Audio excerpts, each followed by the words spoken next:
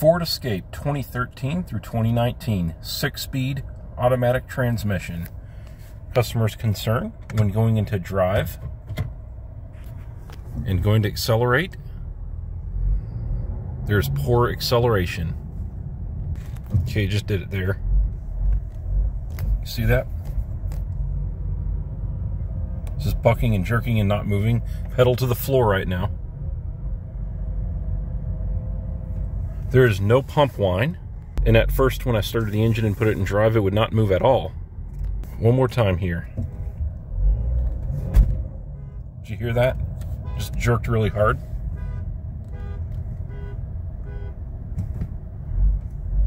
Look at that.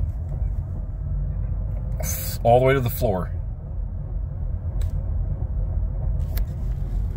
Okay, I'm going to get to the point here. It's a common issue. You may hear a pump whine with it. If you hear a whining noise in the transmission, then your pump's failing. But in this particular situation, there's very poor engagement in drive, but not in reverse. Reverse is fine with no pump whine. And what this is the Ford clutch piston is leaking, and it caused the Ford clutch snap ring to rotate for the clutch pack. And when that happens, it breaks the transmission case on the inside.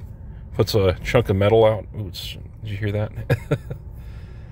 Takes a chunk of metal out of the transmission case on the inside. Usually it's not as catastrophic as it sounds. It just knocks a chunk of metal off and it just kind of sits there floating in the fluid. But the transmission needs to be tore down and have this. I'm probably going to go ahead and replace the whole center support with the new front support, the new Ford piston and low reverse piston on the center support, new Ford clutch and snap ring and transmission case. While I'm in there, I'm going to address common issues, of course, because this is a big job. And I'm going to replace the torque converter in the front pump and the valve body and the solenoid body, which is sold separate from the valve body, but they both go together. But that'll take care of their concern. I'm going to take it all the way apart and clean it, make sure everything looks all right. But essentially, this is just a transmission overhaul.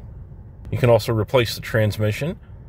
An overhaul is going to be $4,000 maybe, either at the dealer or a side shop. Replacement's going to be, for a two-wheel drive, probably $6,000, and all-wheel drive about $7,000. So you can either get it fixed or sell it as is. Sorry about your luck, but it's a somewhat common issue there. Not as common as the pump whine and the pump failure on these 6F35s, but it's definitely something that happens, and you're not alone. That about covers everything I wanted to talk about. Okay. So if you have any questions, let me know in the comments below, and I usually answer them really quickly. I also have a Facebook and Discord group, and I also have other videos on this transmission, including a teardown video and a removal video. So just trying to help you guys out there. So yeah, let me know if you need any help. You can't find the videos, I'll link them for you. All right, have a great day.